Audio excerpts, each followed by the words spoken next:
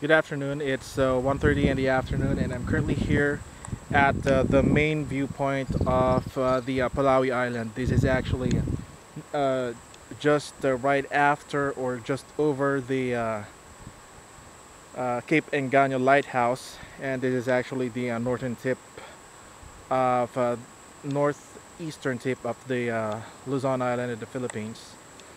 And what you're currently seeing right here is actually the Dos Hermanos Islands, and right where I'm stepping on is the tip of the Palaui Island.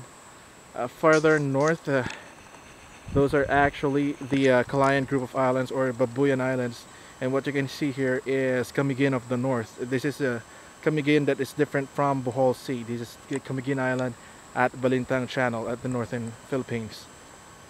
And from here, you can see some parts of the Palaui Island. It's white sand, and it really actually looks great, and it's a great scenery here. Okay, so this at the top is actually a Cape Pujador. That is the lighthouse that was uh, constructed way back 19th century. I think it's about 1882, and the tower itself is about 50 meters high, but the elevation at the base is 100 meters. So the total elevation for the tower or the lighthouse is 150 meters. Okay, so here I am. It's actually a March 27, and this is Irvin.